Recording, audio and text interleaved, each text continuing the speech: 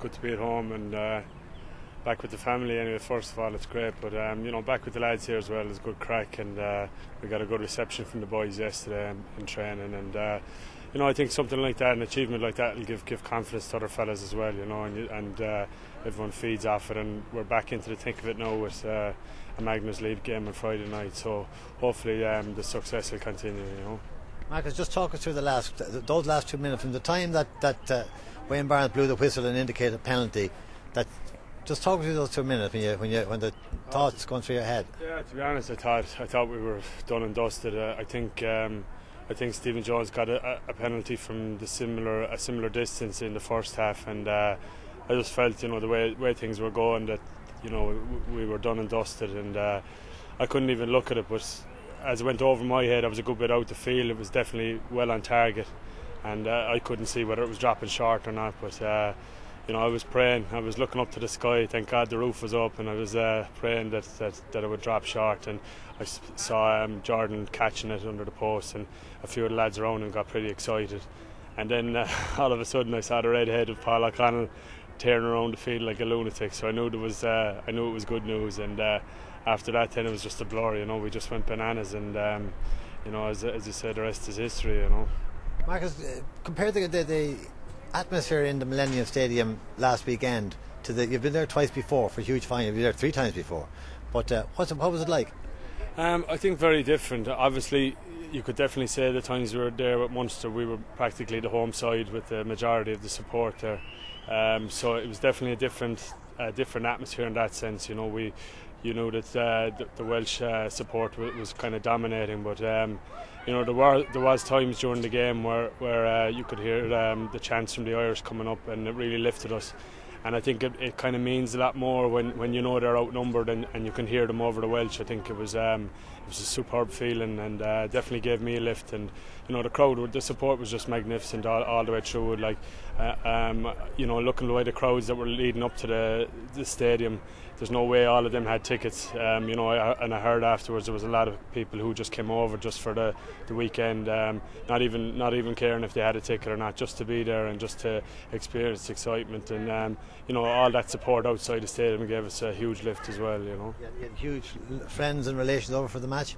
Yeah, we had a few difficulties with tickets. I left tickets at the hotel room, and they mysteriously went miss in the hotel lobby, and my father-in-law was meant to collect them, and they went missing. So there was a bit of a ruckus downstairs for them, but they eventually got sorted out. And things like that, I suppose, have to happen on big days like that. Just to focus the mind a small bit. But there was great support.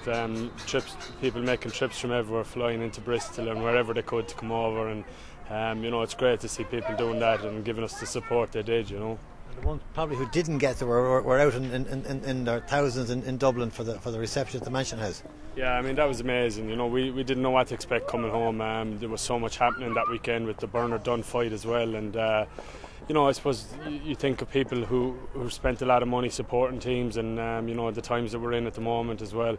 You think after St Patrick's Day too that people would find it difficult to make the trip or whatever, but to see that street outside the Mansion House just completely green with people supporting us was just amazing. It gave everyone a lift because God knows we were a bit seedy that morning, coming home, and it was just great to see everyone out supporting the team, and you realise then how much it means to the country. Marcus, you're here about 4 days after probably one of the most intense physical games of your career. How is Marcus Horan's body and mind, and in terms of going into the next stage?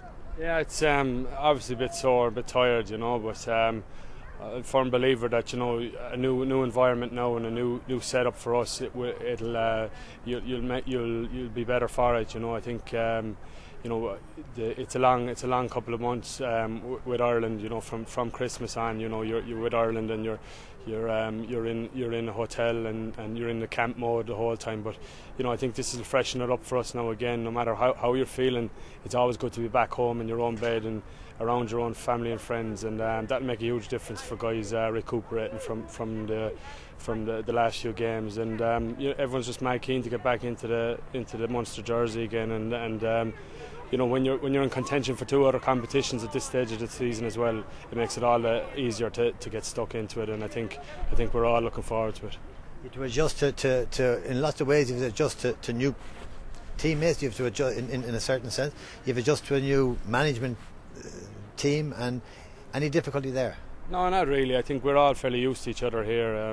It's probably more difficult going the other way when, going up to the Irish camp in January was probably a difficult thing because it was a relatively new setup and new players, new management coming in, and that was kind of hard. But we gelled well there with Ireland. But for us here, there's a lot of us have grown up together. There's a great camaraderie there. We had a good pre-season tour to the States, so we're all know each other really well, and the crack is good. Everyone's just dying to get back and get involved again. Looking forward to what you would hope, multiple people would hope will be a good end of season. Yeah, I think when you get a taste of silverware like we've had now, you just want to keep that success going as much as you can, and if it rubs off a small bit on some of the players here, all the better. But there's definitely a great focus there before we ever left for the Six Nations, and I don't think that's changed now since we've come back.